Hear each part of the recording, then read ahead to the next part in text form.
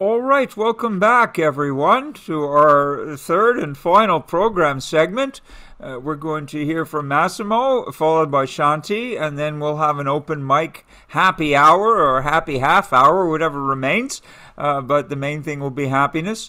It's a great pleasure and a privilege to introduce Massimo. He needs no introduction, but some of you may not be as familiar with him as you're about to be.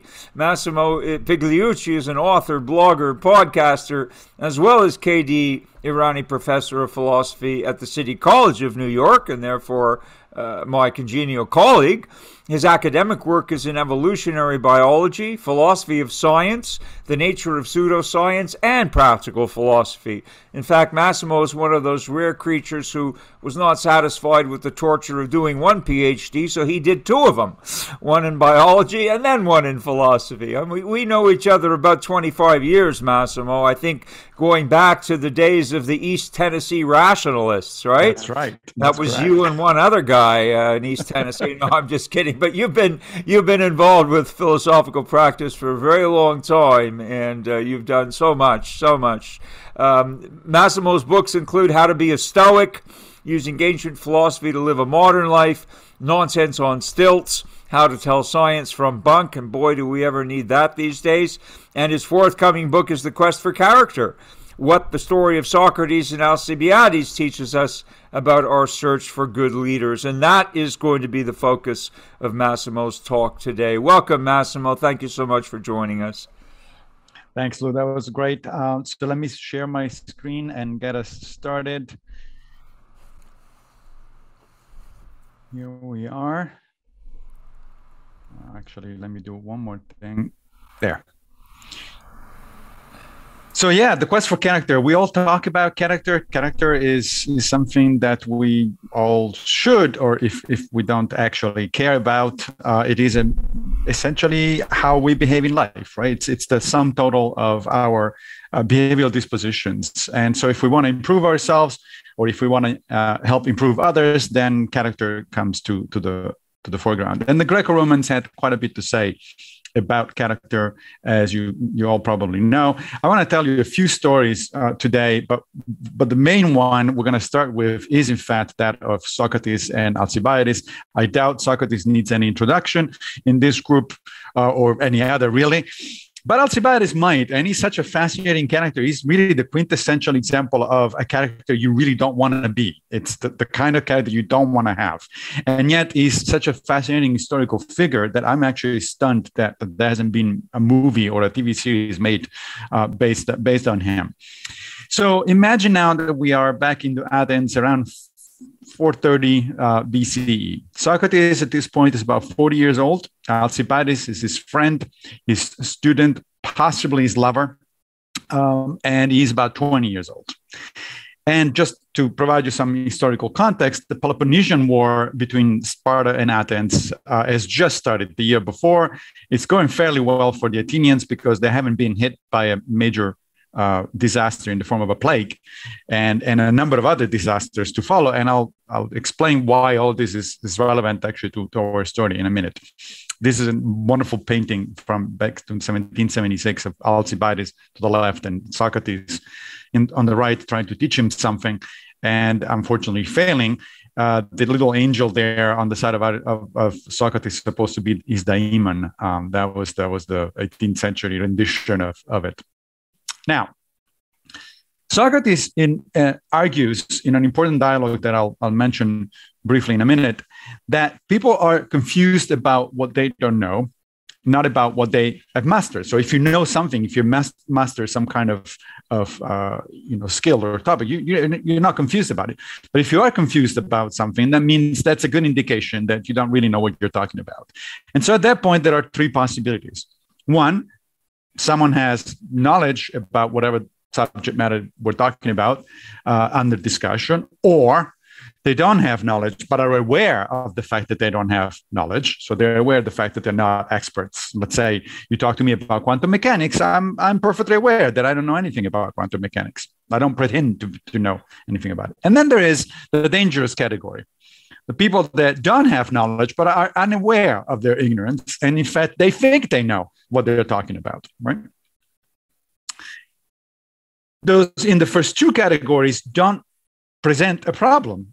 One, because the first group, because they know what they're talking about. The second one, because they don't pretend to know what they're talking about. But the third one is, in fact, the one that is most problematic, especially when it comes to people that have power, when it comes to people that are politicians, statesmen, and people like that. And in fact, according to Socrates, these people, including Alcibiades, belong to an unfortunate class that is affected by a particular kind of stupidity, or a contemptible stupidity, as he calls it.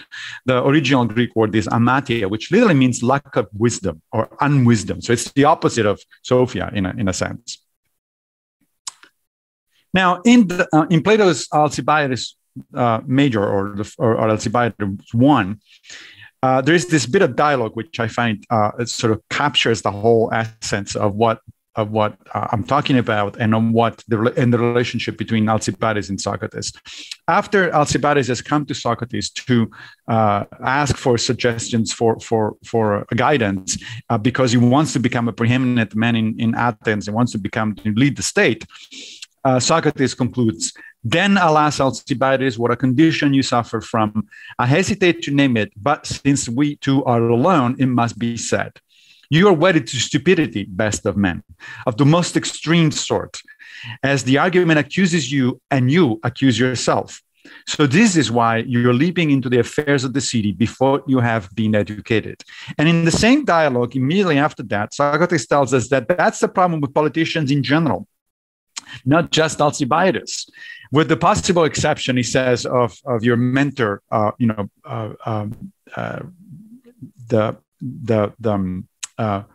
that raised Alcibiades. We'll talk about that in a minute. But with few possible exceptions, most politicians fall into this problem. They suffer from this particular condition, this kind of intelligent stupidity, as has been referred to. Now, who was Alcibiades, and why is it important to our story as a quintessential representative of a character that you really don't want to be? Plutarch, in the life of Alcibiades, says he was naturally a man of many strong passions, the mightiest of which were the love of rivalry and the love of preeminence. And let me give you just a little bit of a taste of what Alcibiades' life actually unfolded, of how it unfolded. He was born in 450 BC. He was a member of the very famous and very cursed Alcimonide family. These were the people that had driven away the tyrant Cylon in 632, but unfortunately he made the mistake of pursuing him and then killing him inside the temple of Athena, and that's why they were cursed for the rest of the time. And Alcibiades inherited that course. He was adopted by Pericles. Pericles is the person that Socrates says may be one of those exceptions among politicians. Maybe he does know what he's talking about, but the rest of you don't. He was a determined young boy. There are a couple of stories that Plutarch tells us about it that are fascinating. One of them is the story of the astragali. The astragali were these knuckle bones that were used by kids to play basically a variation of the game of dice. And at some point, Alcibiades was playing in the streets of Athens with his friends, and he was very young. And the astragali went in the middle of the road, and there was a cart coming. And Alcibiades saw that he had a good score. So what does he do? He jumps in front of the cart and tells the driver to stop because he needs to retrieve the astragali. And he risks, in essence, he risks his life because he saw that he had a good score, a good point, and that was very important to him, to the point of actually risking his life. In the case of the wrestling and biting episode, he was wrestling with a kid who's bigger and more and stronger than he was, but he had to win. So he bit the kid's ear, and he was accused of being, of fighting like a woman, which of course at the time was an insult.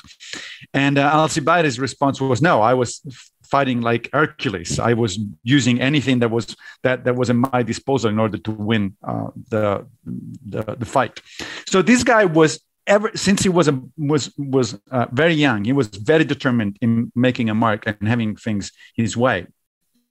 The trend continued when he became a young man and then an adult. He entered, for instance, for the first time ever as a private citizen at the Olympic Games, whopping 3 chariots, and he placed first, second, and fourth in the race.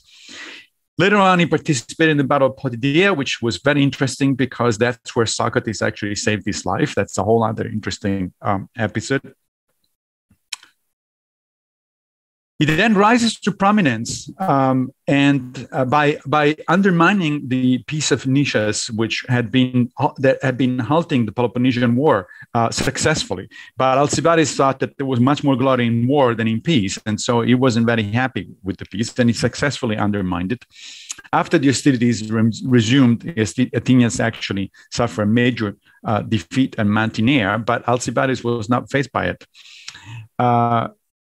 Discarding the advice of the older and more wise Nicias, he actually agitated for the invasion of Sicily, to opening a second front in the war of in the Peloponnesian War, and this eventually ended up in a major disaster for the Athenians. It was one of the major reasons the Athenians eventually lost the war. Before he was appointed co-general in the invasion of Sicily, in the attack against Syracuse. But before he departed, there was an incident in Athens involving the desecration of some statues. He was accused of being responsible or co-responsible, and he was arrested as soon as he got into to Sicily. So what does he do? He escapes and defects to Sparta. Right. Not only that, but he advises the Spartans strategically. Among other things, he told them to build a fort at a place called Decelea, which is only 10 miles from Athens. This turns out to be a major strategic defeat for the Athenians for the rest of the war. But Alcibiades is not done. When he's in Sparta, he seduces and gets pregnant the queen, the Spartan queen. So clearly, her husband, King Aegeus, is not happy about it. And a Spartan admiral is sent out to kill Alcibiades. Alcibiades, of course, escapes one more time. And what does he go? He goes to the Persians, and he seeks asylum with the Persian satrap Tissaphernes. He obtains, in fact, the help of the Persians, and he starts advising them on how to defeat both Sparta and Athens. And he does so successfully. But then he wants to return to Athens because, he's an Athenian, or because he has that kind of ego. He thinks that the democratic government in charge of Athens would not want him back. So what does he do? He organizes a coup d'etat, which is successful, and at least in the short term, and leads to the so-called reign of the 400 in Athens. However, by a quirk of fate, Alcibiades is stuck on the island of Samos with the Athenian fleet, which remains loyal to the Democratic Party in Athens. And what happens? His charms is such that he actually gets elected commander of the fleet, even though he has helped the government, been overthrow the government at home. You can see why I'm fascinated with this guy. I mean, this really ought to be a movie. He promises to bring Tissaphernes to the Athenian cause, but he knows that the Persians are actually not gonna help. So he lies his way through back into the good graces of the Athenians. He actually meets with Tissaphernes, who figures out what kind of guy this is, and he arrests him. And of course, Alcibiades manages to escape and resuming command of the Athenian forces. Under that command, he actually manages to win a number of battles and inflict devastating losses on the Spartans. This, mind you, is after Athens had suffered from both a plague and almost the annihilation of their forces in Sicily. So Alcibiades really was a genius in that sense. Self-centered bastard, but a genius nonetheless. He finally returns in triumph to Athens in 407, but things are not done yet. The following year, he suffers a minor defeat in a naval battle. He's therefore relieved of command because the Athenian democracy was pretty fickle in those kind of situations. So he goes into voluntary exile. What does he do? He makes his way back again to Persia to ask for the support of King Artaxerxes. At this point, however, I think he's done one too many. And the Spartans actually send an envoy to ask the Persians to finally eliminate Alcibiades once and for all, because he's gone beyond the limit, which happens in the mountains of Phrygia in Anatolia. He's surrounded by a bunch of soldiers. He comes out yelling his battle cry, and with his sword in hand, nobody dares actually engaging him in battle. in combat, and in fact, he's killed by a shower of arrows that were shot up from a safe distance. So he died at age 45, just 5 years before Socrates, in fact. And here he is, the death of Alcibiades. Now, why is this important? Because, as I said, Alcibiades is an example of a quintessentially bad character for a politician, as Socrates has told us. But he's also an example of a failure by Socrates, right? He tried to bring Alcibiades to teach him the ways of virtue, but he completely and utterly failed.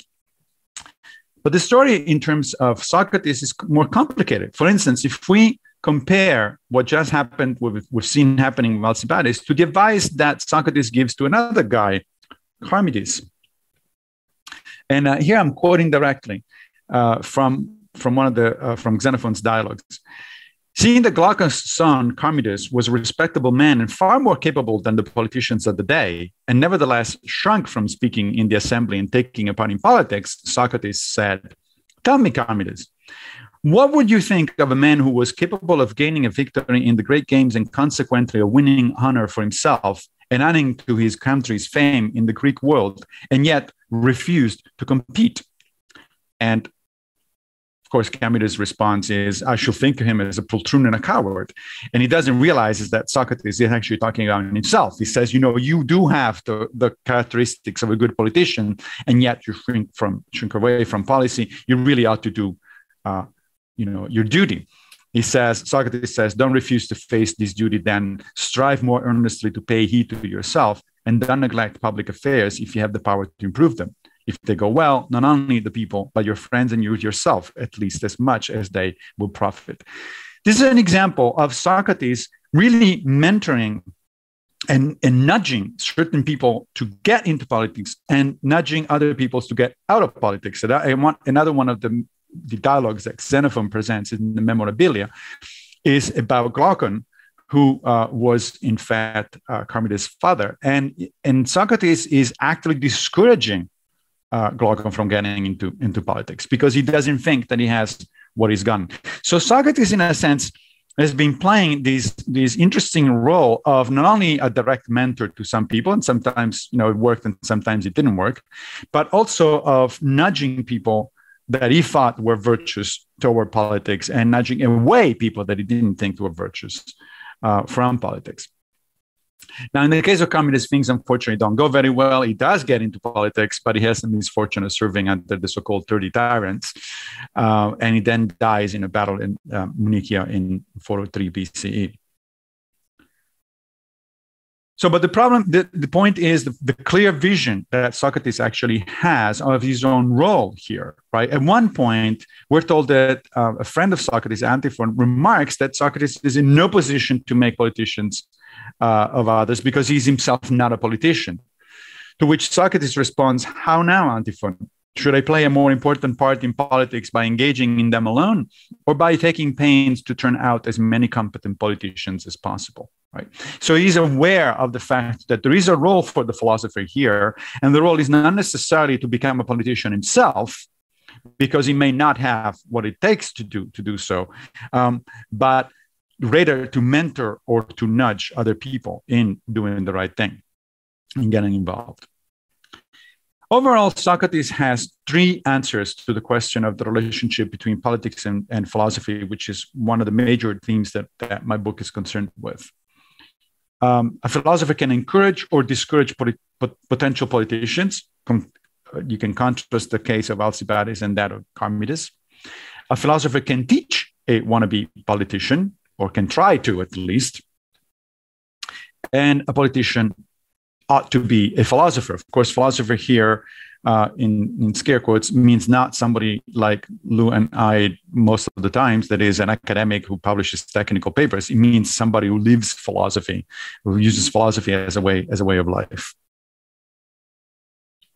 Which brings us to the obvious next question, which has often been debated in the context of Socrates and the Socratic approach, which is whether virtue can be taught. Because the whole premise here seems to be that if we are in the business of either advising other people or trying to improve ourselves in terms of character, that means that we are assuming that character can be improved.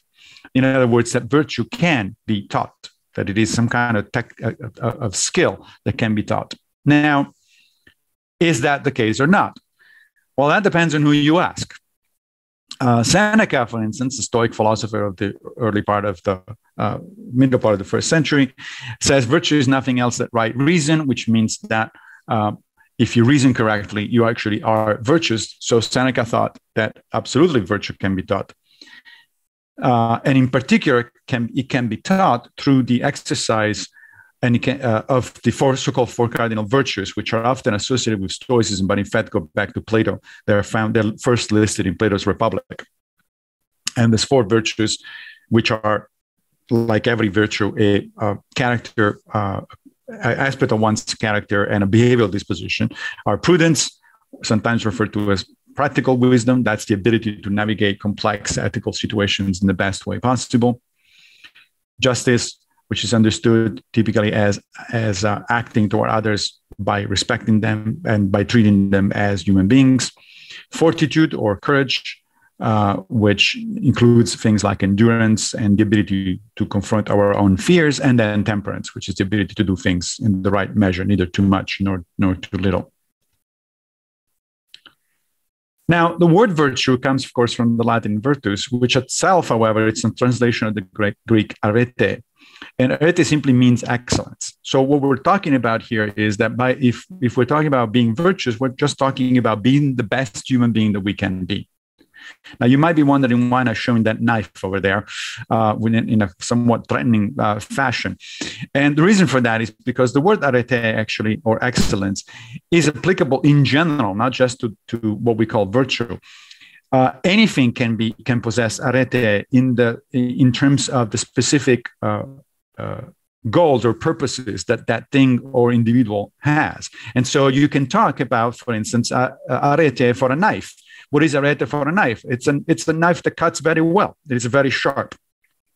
Similarly, a human being, according to the Socratic tradition, possesses arete if it does well what human beings are supposed to be doing well, which is what? Live together with other human beings, being social and cooperative with other human beings.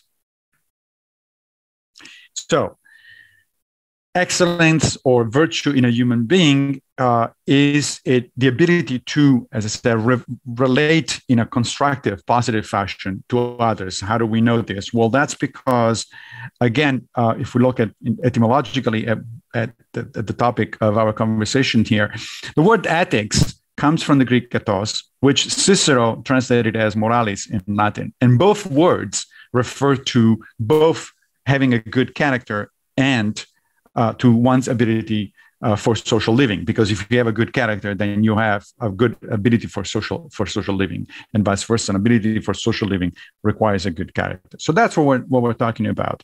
Now, is this again something that we can teach or not? We'll get to that in a minute, right? So an excellent human being is an ethical or moral human being, and here I'm using the words ethics and morality as essentially synonyms as they were meant originally.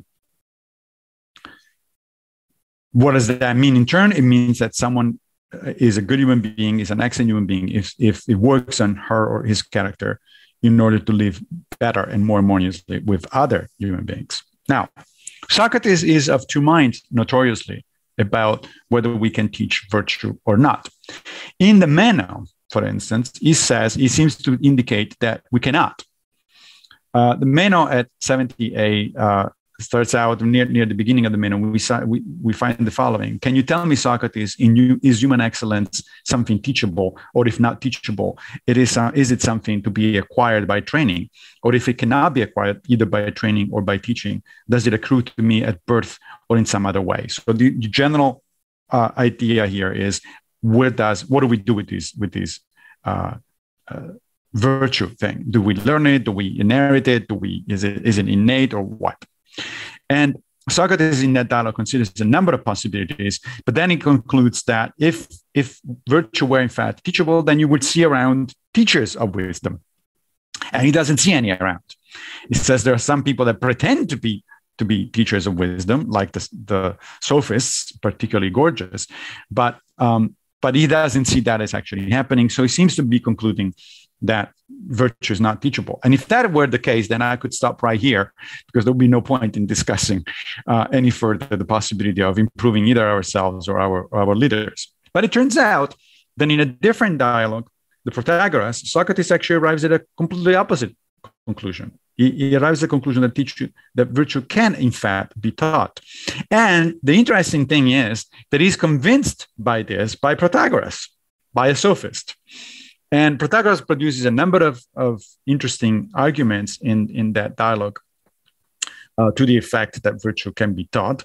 But one of these arguments, one of the most compelling arguments that to which Socrates responds, includes the following thought experiment. Protagoras says, imagine we live in a town where somehow our survival depends on everybody being able to play the flute.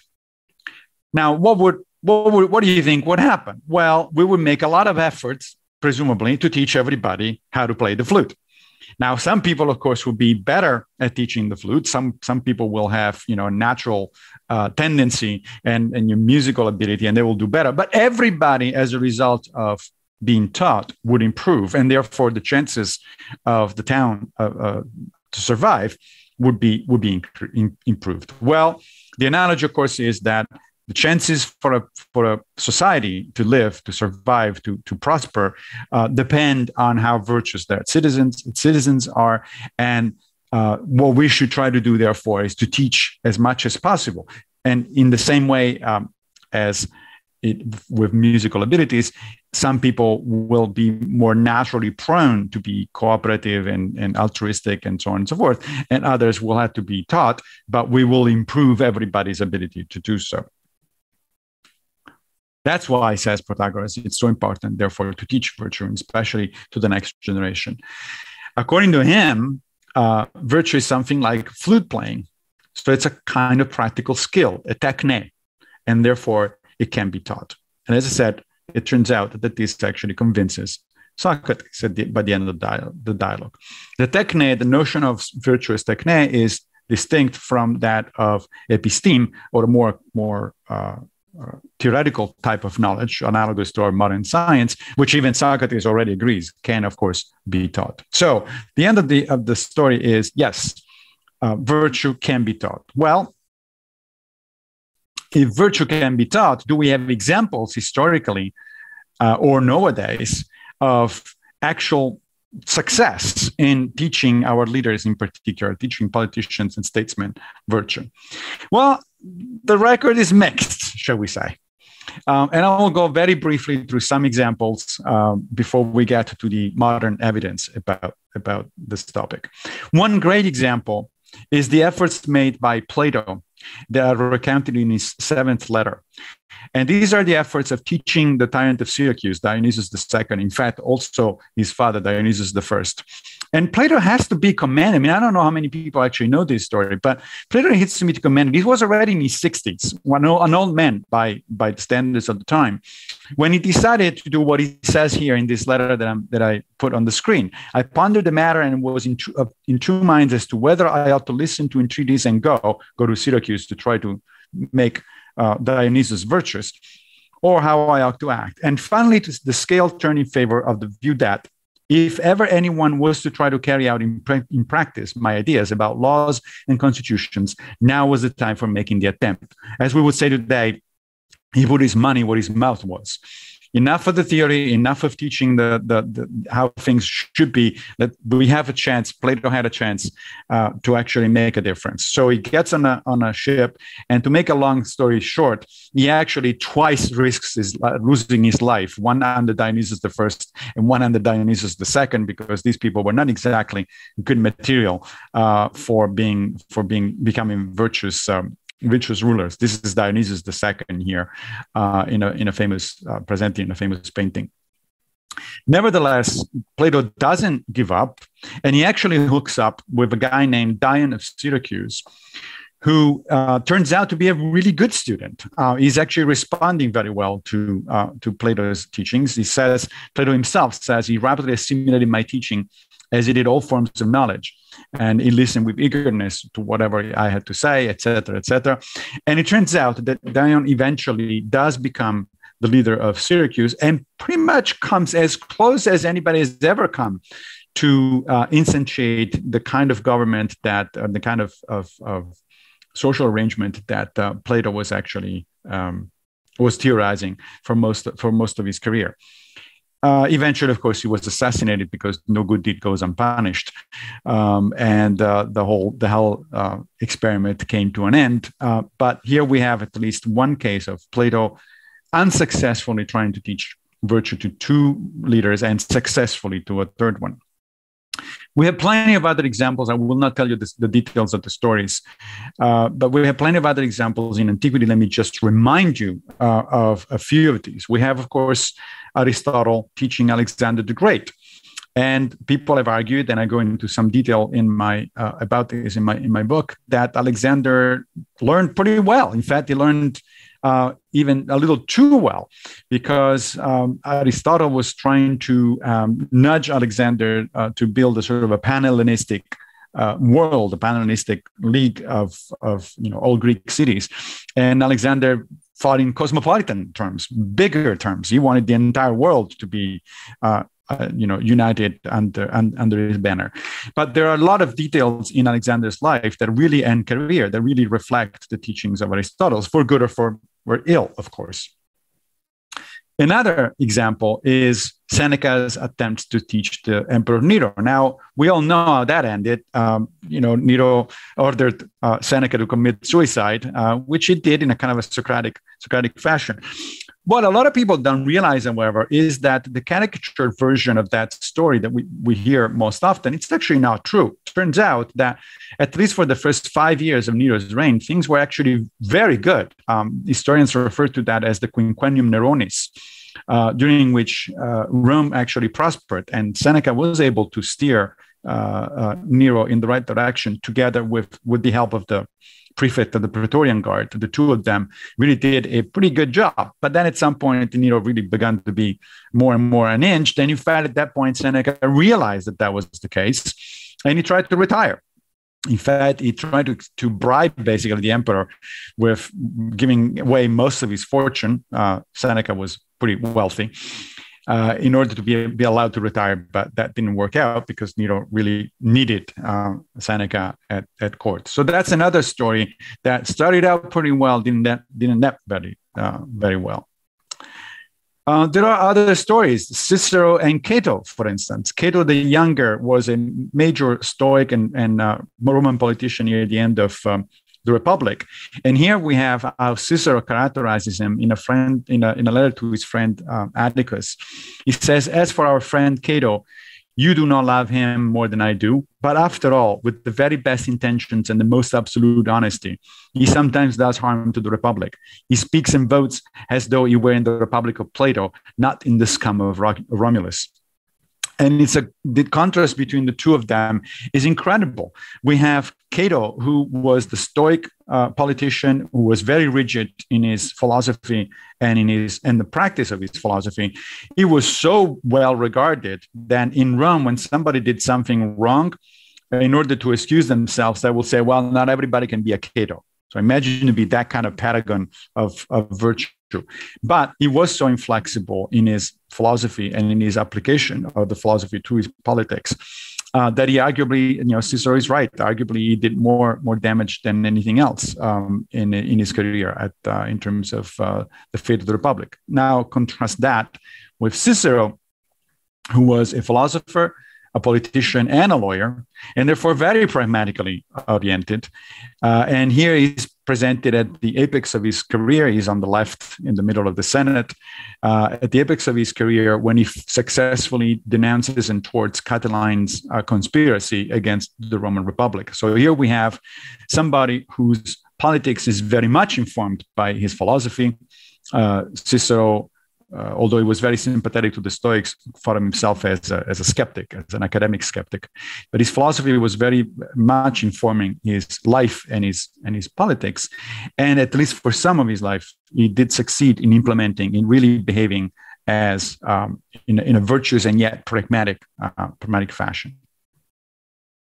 Then, of course, we have the example of Marcus Aurelius, one of the 5 good emperors who managed a number of crises during his reign that affected the Roman Empire.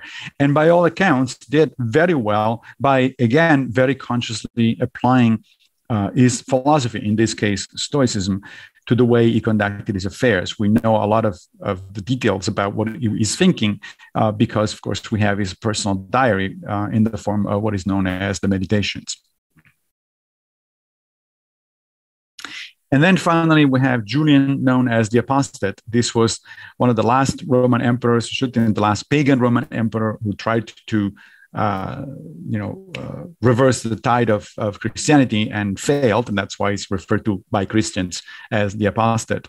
But Julian also was a philosopher in the sense, again, not of just a scholar, but of somebody who was consciously trying to apply his philosophy, in his particular case, a form of Neoplatonism, to the conduct of his life. And by all account, again, he was in fact a good ruler, a good statesman.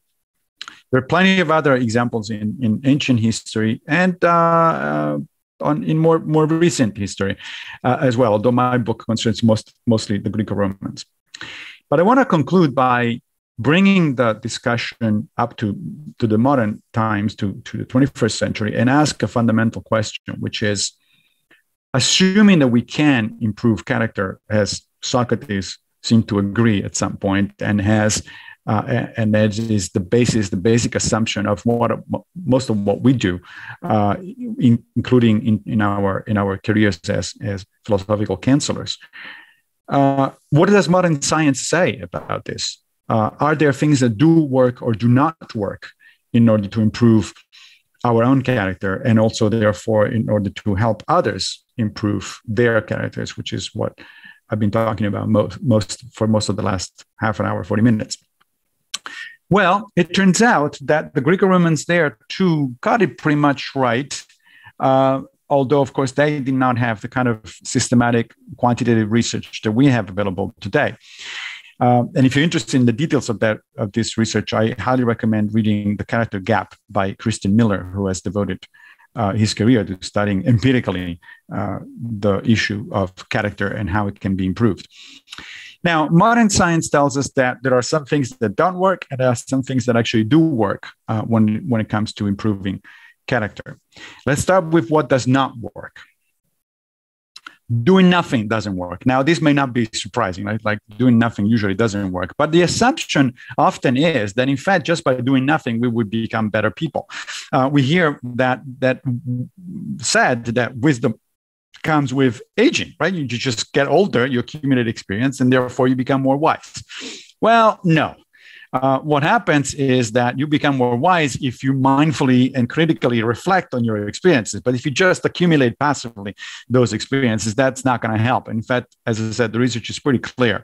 Wisdom requires active participation, active critical reflection, not just the passage of time. So doing nothing is not an option. Virtue labeling is not an option. This is something that has been trendy over the last several years, especially in certain academic quarters. But telling someone that they are honest, conscientious, or whatever, while in fact they're not, doesn't work. It is infantilizing, for one thing, and it doesn't actually obtain any results. You don't become the person you're labeled by others to be.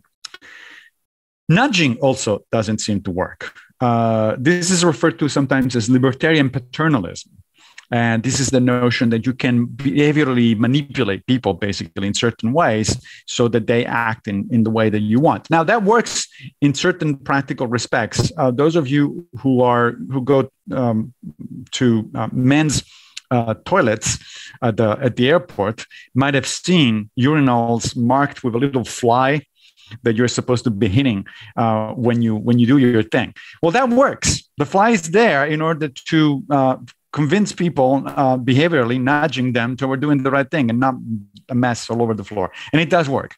What it doesn't work, however, is when you're trying to improve people's characters by way of similar manipulations, because, of course, you're robbing them of their agency. Improving character means that it is something you ought to be doing, to want to be doing yourself, not something that you're manipulated passively by other people into doing. So nudging also doesn't work. What does work? Here, too, there are three major strategies. And interestingly to me, these strategies are actually found in the ancient Greco-Romans. One is adopting role models. Turns out that if you adopt one or more role models, if you think of your grandmother watching over you, or Socrates watching over you, or your daimon watching over you, whatever it is, then actually you will be nudging yourself, actively nudging yourself toward doing the right thing. And we have examples, suggestions such as this one from the ancients. Here is Seneca, for instance, in one of his letters to his friend Lucilius, where he says, choose therefore as your role model a Cato. That's the Cato that I've just been talking about, by the way. Or if Cato seems too severe a model, choose some Valerius, a gentler spirit. Choose a master whose life, conversation, and soul-expressing phase have satisfied you. Picture him always to yourself as your protector or your pattern. For we must indeed have someone according to whom we may regulate our characters. You can never straighten that which is crooked unless you use a ruler. The second thing that works is to, on purpose, seeking or avoiding situations that will test your character. For instance, don't agree to go on a date with a flirtatious colleague if you are in a long-term relationship already and you're happy with that relationship. Just say no from the beginning. Don't say, oh, I'm going to go, but I'm going to be okay. I'm going to be able to handle the situation. Because it turns out that people are not able to handle situations once they expose themselves to such situations. In the Greco-Romans insisted that we have the resources to resist temptation, essentially, to avoid especially temptation. Here's Epictetus, a Stoic philosopher from the 2nd century, who says, provoked by the sight of a handsome man or a beautiful woman, you will discover within you the contrary power of self-restraint. Faced with pain, you will discover the power of endurance. If you're insulted, you will discover patience. In time, you will grow to be confident that there is not a single impression that you will not have the moral means to tolerate. But modern science tells us that the best way to tolerate impressions of the kinds that Epictetus is talking about is simply to avoid them. Just get away from it as much as possible. The best way to resist temptation is not to expose yourself to temptation. And then finally, the third thing that works in order to improve character is actually paying attention. So it turns out, again, empirically, that once we actually start paying attention to noticing our habits or our cognitive biases, we actually counter them. We begin to counter them. We all suffer from cognitive biases and bad habits. But once we are able to identify them and reflect on them, then we actually begin to improve. And this is why one of the ancient standard techniques for self-improvement was the philosophical journaling. Here's the technique is explained by Epictetus again. He says we should have each judgment ready at the moment when it is needed. Judgments on dinner at dinner time, on the bath at bathing time, on bed at bed time. And how do we do that? Well, admit not sleep into your tender eyelids until you have reckoned up each deed of the day, however erred, what done or left undone. So start and so review your acts, and then for vile deeds chide yourself, for good be glad. What Epictetus is saying basically is to go over the kinds of mistakes you've done and the kinds of good things you've done and notice them, pay attention to them. Once you start noticing patterns, that is the beginning of self-correction. So at the end of this all long story, what have we learned? The following, I think. First of all, characters does matter, both in our everyday life, I think, and especially at levels of political engagements. For instance, think about the upcoming elections and think what kind of people you would like to see at the helm of the country, or not to see at the helm of the country. Maybe you prefer Cato to Alcibiades, for instance. Second, character can be improved. And people have pretty much hinted at that or agreed to that from Socrates and Protagoras on. And this can be done regardless of one's initial natural aptitude. Some of us, as I said, are more prone to certain positive pro-social behaviors. For some other people, this requires more effort and more mindful effort. It takes hard work, but it can be done. Some strategies, as we've seen, are and others are not effective if the goal is to improve our character. And knowing which strategies work and which strategies don't work is, of course, a very useful piece of information. Fourth, Socrates, Plato, or Platsoc, as it's sometimes referred to, was in fact right. Only philosophers should be politicians, if, of course, by philosophers, as I said, we mean people who mindfully try to do their best and to act ethically, not just academics. And finally, everyone should be a philosopher in that sense. We don't want just statements and politicians to have a good character. We all want to develop a better character because we all want to live in a better society. And remember Protagoras' analogy with the flute playing town. If everybody were to make an effort, of course, this would be a significantly better world than it is. Thanks very much for your attention. Lou, I think you're in charge. Thank you very much, Massimo. I'm only in charge of a few seconds here on Zoom. I want to thank you for yet another lucid and informative presentation. Really great stuff, and I look forward to your book as well. As to all this rash of interesting books we're seeing today that are in the throes of being published. Could we have a great round of applause virtually for Massimo? And if you can all sustain that for a minute, I'm going to take another picture. Okay, so this is all going to be used, for our group photo, which will be too big to fit on a screen. But thank you very much, Massimo, for another wonderful presentation.